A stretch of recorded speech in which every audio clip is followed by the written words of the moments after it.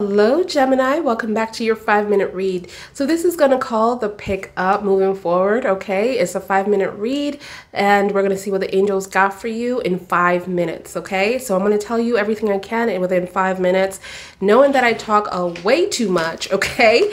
So one of you recommended that we name that the series moving forward, the pick up, or well, I'm going to say pick up, okay? I think it's pick up. I'll check back.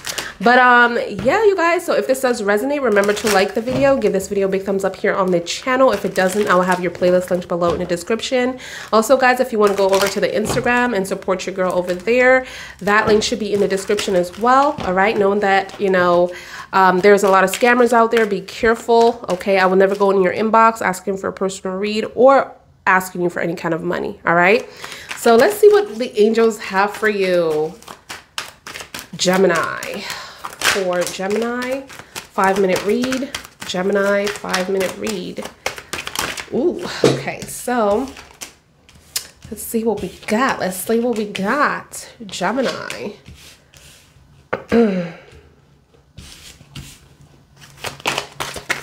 Okay, ooh, okay.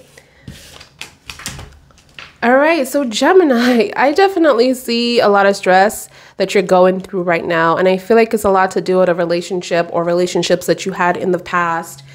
Definitely a lot of you are dealing with anxiety, looking behind your shoulders, feeling like someone is out to get you, not be able to trust anyone, okay?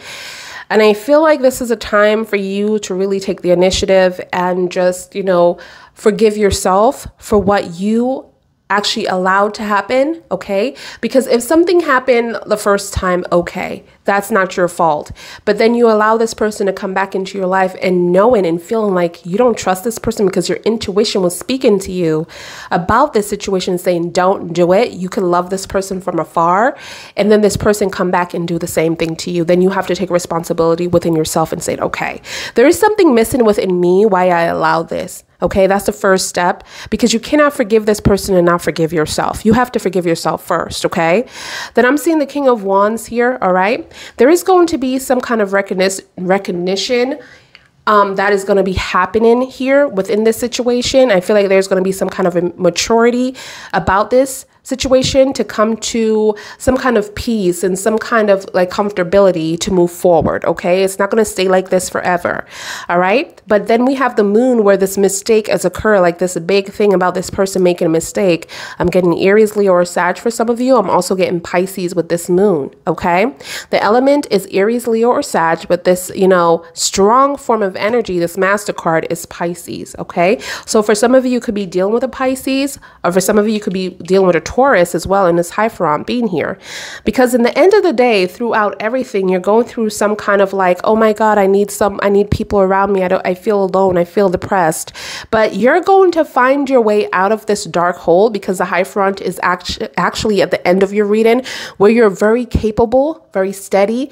Your mental health is in the upright. You're going to be making decisions very wisely. Okay. You're not going to have people, you know, telling you what to do at the end of the day when it comes to this relationship, okay, or this situation, okay, because you've been carrying the burden for this person forever, or trying to protect them, trying to keep things away from, you know, people, keep the truth away from people as well, trying to protect them and not yourself. And because you've been doing this over and over multiple times, carrying these wands here for this person that's rushing towards you, again, Aries, Leo, or Sag, very, very passionate person, but very, very flirtatious.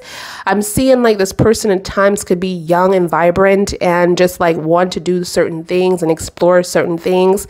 But at the same time, they could be very mature as well when they're ready. Okay.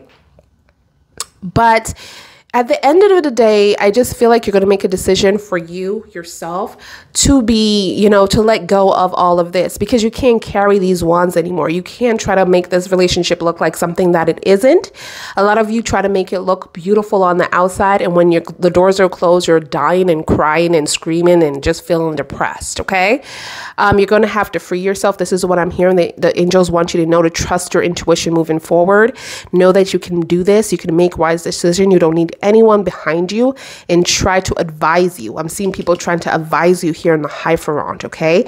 And they're very stubborn, so they're set in their ways and trying to force you, but you're so strong. This is what I'm feeling, Gemini, that you're going to just say like, thank you for your input, thank you for your advice, but at the end of the day, it's me making these decisions for myself, period, okay?